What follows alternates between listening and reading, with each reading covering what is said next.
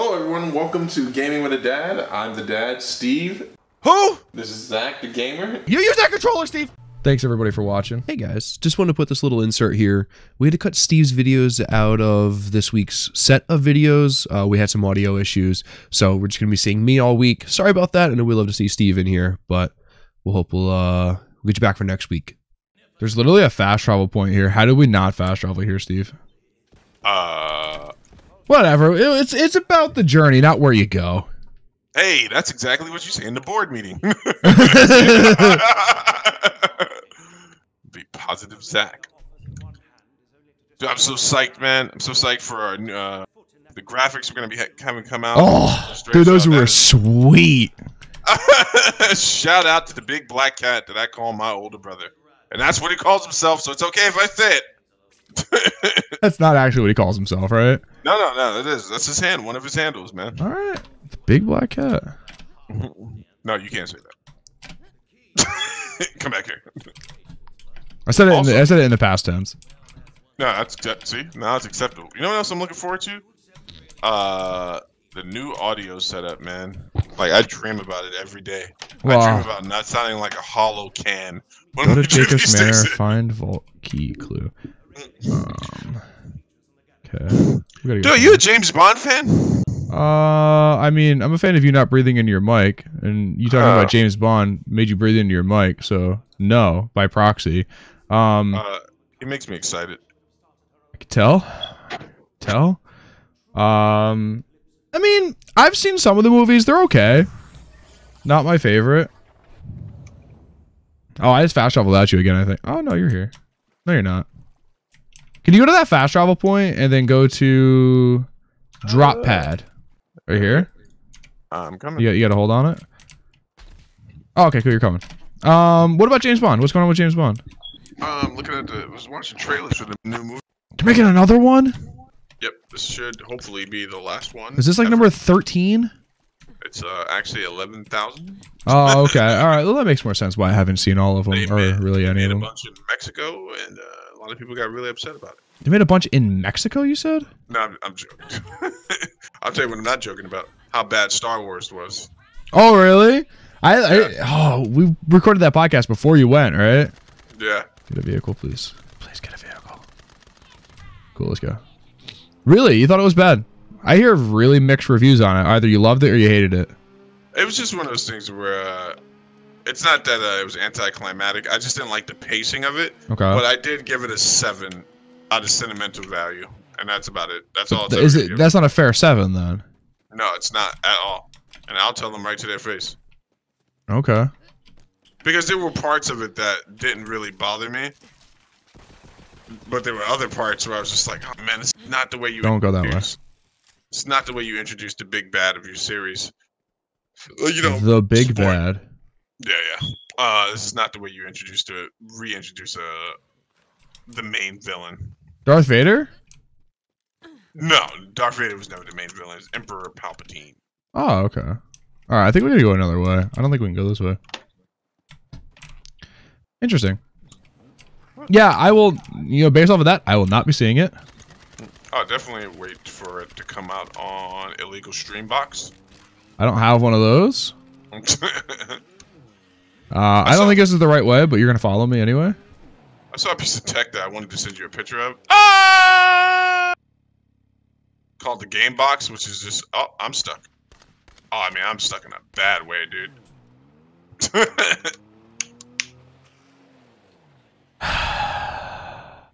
And this thing was the most funny thing ever. Uh-huh. Is that like the Soldier Boy one? No. It was an emulation machine. Oh, okay. I just thought it was funny because we were talking about the other day, like an integrated video service. Yeah. So this has all the games, like some of your favorite classic systems all in one place. Okay, so it's an emulation machine so far. Got it. But it looks so bad. Like the user interface was so bad. That's hilarious. Like the emblems were these JPEGs, like the emblems for Xbox and PlayStation. I'm like, oh, this is someone's. They weren't even PNGs. No. That's amazing. Oh, don't blow that up. Oh. I want you to get in it so we can use it as a vehicle. I had to kill that guy. It was dead. Had to kill him good though. Oh my god. You know what? Dude, this is Tennessee, and this is how we do things in Tennessee. We need the fast travel out of here. We're gonna go back here. How do I? Oh, I don't think I could actually travel to here, can I? No. Oh my god. All right. Well, I guess we're running. We got to get back up, and then we got to go across that bridge. Okay. I don't think I've seen anything recently that was like of note since The Irishman, at least. I probably won't watch.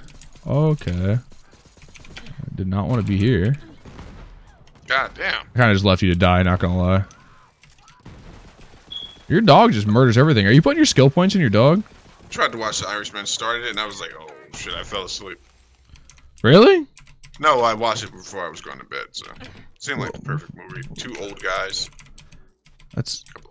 Oh my god, I'm so annoyed by your entire outtake on... How more wrong could you be about something? You like something so beautiful. That was so good. McGregor versus Cerrone's coming up, man. Yeah, not interested. Don't care. Even a little bit? Not even a little bit. I could only watch Conor try to make a comeback so many times. Right? And if he loses the Cowboy, like, does he try to fight again? No. Like, but who would he fight if he loses against Cowboy? That's why I think it would have been a better fight against Justin Gaethje. At least go out on your sword. Not the Cowboy's not a go out on your sword fight, but no, but Gaethje is killing him, right? Gaethje's knocking him out in the first round. No, Conor's got a pretty good chin. Yeah, but his Achilles heels has never been being knocked out. He's been knocked down a few times, but it's always submission. So his first two losses were via submission, and his next loss was via submission. Next two losses were via submission. Well, yeah, he lost against Khabib and Nate, right? Yep. Interesting. But you know me, you don't think Gaethje knocks him out? I think he has the potential of knocking him out, but I think that's a good fight for Conor in the sense where Gaethje would probably. There's a good chance that Gaethje would probably end up looking like Eddie Alvarez in that, because in that situation, Gaethje doesn't have like the best striking, but he's got some powerful hands, right? Yeah. And if Conor shows up and he does anything other than wade forward, he's got a good chance. You know? Okay. Yeah, I can see that. I don't know. Maybe I've seen Gaethje knock too many people out in a row. But I'm just like, oh, he's just gonna knock everybody out. I haven't really thought about how good of a chin Conor has. I mean, I think it's a fun fight. I agree 100%. If Conor loses this fight, I don't know if he retires, but we don't see him for a while, and that might as well lead to retirement. Yeah, but we haven't seen him for a while in like. He's got $48 million, man. I wouldn't see you for a while if you had that money. Oh, you'd never see me again. But that's the point. Well, that's because I'd have you killed if I had that money. I'm like, Zach, I can't have anything about this. You're gonna die. No, I mean, it's just like if you either want to fight or you don't, right? And he's somewhere in between, and it's not fun for everyone else, right? Like everyone wants to see Conor fight. Like, don't get me wrong, I want to see Conor fight because Conor's exciting when Conor's fighting, right? But also in that same vein. Like, maybe I don't want to see him fight because, oh, dude, we might have some issues here. We might be way out-leveled. Yeah, I mean, I don't know. I just want to see either Conor be active or Conor get beat by Cowboy and say, okay, maybe this isn't for me anymore. Right. Right, he wants to fight 3 times next year or something. It's just what he keeps saying. But he's going to get, if his fight... his plan is exactly as he says it is, beat Cowboy, fight Masvidal, fight Khabib, like, he's not getting past the second fight. And first of all, he has to get past Cowboy. So, you know, an active Cowboy, and this is probably Cowboy's longest break in forever, before this fight, like, an active Cowboy is not an easy fight for Conor. Yeah, an active Cowboy isn't an easy fight for anyone. Right. But this is Cowboy we're talking about. Well, this is also Conor who hasn't fought in, what, 18 months or something? And Yeah, the but last we're time he fought, he got destroyed.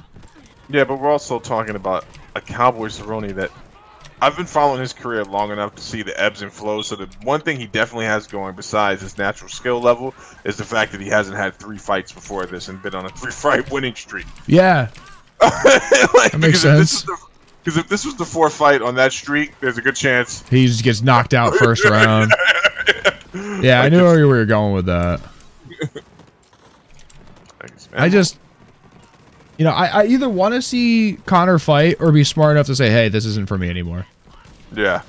Right? That's it. That's all I want. I want him to acknowledge the fact that, you know, maybe this isn't for him anymore, or maybe it is, and he just has to reevaluate how he's living his life or how he's just, you know, being in general. So, Yeah, I get you. yeah, I don't know. I hate in-betweeners, and that's kind of what Conor is right now.